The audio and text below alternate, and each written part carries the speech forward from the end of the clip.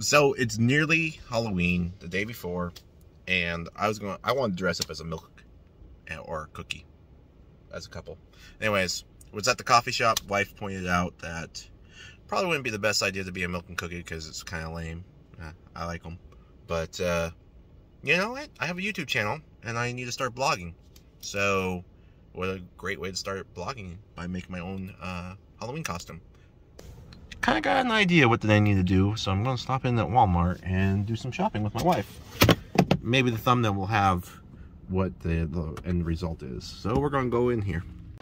Alright, first things first, I need a box. I wonder if I'm a medium or I'm a large. Medium is a little tight these days. I'm going to definitely have to do a large. People are looking at me weird. I had explained to them I'm making a Halloween costume, but I'm stuck.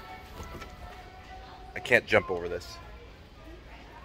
Definitely a large. Now I just need a Sharpie to make my marks. Hopefully that works. I can mark on the cardboard. I was thinking poster board, but maybe this will work.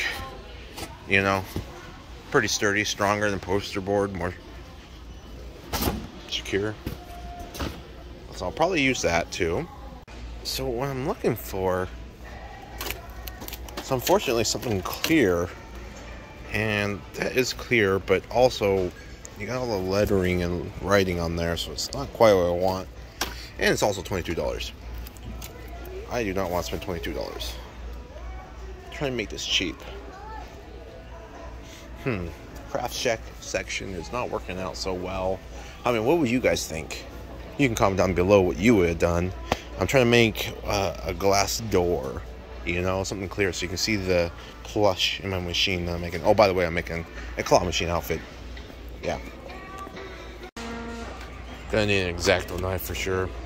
Kind of expensive, but necessary tool. I kind of have an idea of what I could use. I just didn't like how flimsy it would be. It's like one of these, like a clear sheet sleeve. So I'll see if I can find some of that. So I found these. They're like a hard plastic frame, and thinking about using those. This is like $7 for this one.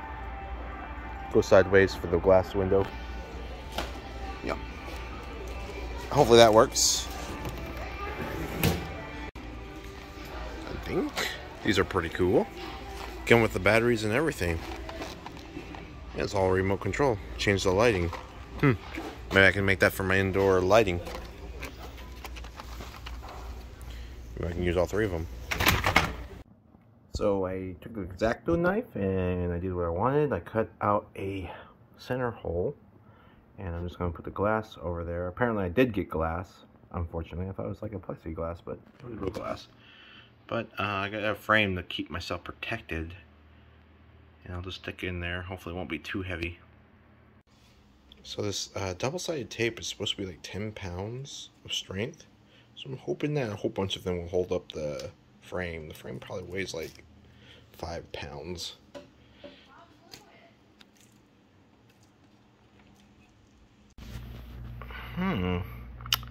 Seems to be holding up pretty well. Yeah, I think it may have worked. Now I just gotta clean it up a bit. But I also have to make the play field. So it's not the cleanest cut because the X-Acto knife sucks, and I took that foam board and made a play field. So the idea, for me, this is my costume's upside down, so I'm putting this in upside down. I'm going to tape it against there, and imagine with me an upside down. You like that. I guess I flipped you upside down so you look, but that's what you're going to look at, the playfield. And then I'm going to put the plush, of course, up there, right side up. And I have a big opening right there, but you're not going to be, I'm tall, so I'm not like super tall, but people are not going to be able to look up. And maybe I'll trim it down a little bit so I can put my hand in there, because I was thinking about putting my hand as the claw. Yeah. It's not quite what I imagined a claw machine to be. It's more like a display bar. Yeah, I don't think my hand's going to fit in there, so I am going to have to make a claw. Just kind of add to the effect. Maybe have a toy hanging onto the claw. I mean, if I was a little bit skinnier, I could have added more playfield. So, if you recall in one of my old videos, I did have one claw break down. So I just decided to make that my claw. It's going to be holding a prize, hopefully. Next, I'm going to add the LED lighting. So, I got the lights on the side here. You can see the other one. Sorry, it's a weird angle. And with the settings on here, hit flash. I'll turn them on first. And now they're flashing different colors. And then, of course, I got a third one, which will be my joystick, the claw button. Sorry, I didn't know.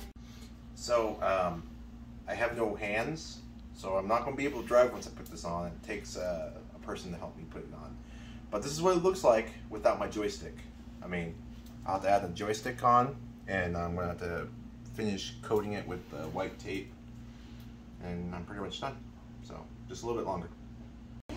So what I did is, I got my button, and then my wife suggested a blow pop.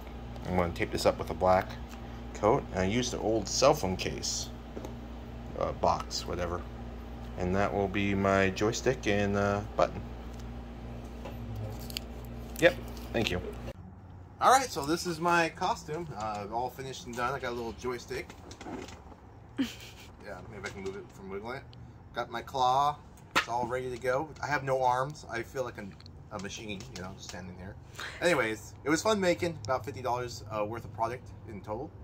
And yeah, so I'm a claw machine for trick or treat. So, yeah, because I'm extreme vending. I guess this is extreme. Yeah, I'm just, I don't know how to say it. Oh, well, if you did like this costume, or you enjoyed the video, make sure you like it by clicking the smash the like button and click the subscribe button. And I'll see you in an upcoming video. Actually, remember there's a giveaway coming up soon, so make sure you check out the giveaway. Make sure you sign up for that. And I'll see you guys in soon. Thank you guys so much for watching. Have a good one. Bye.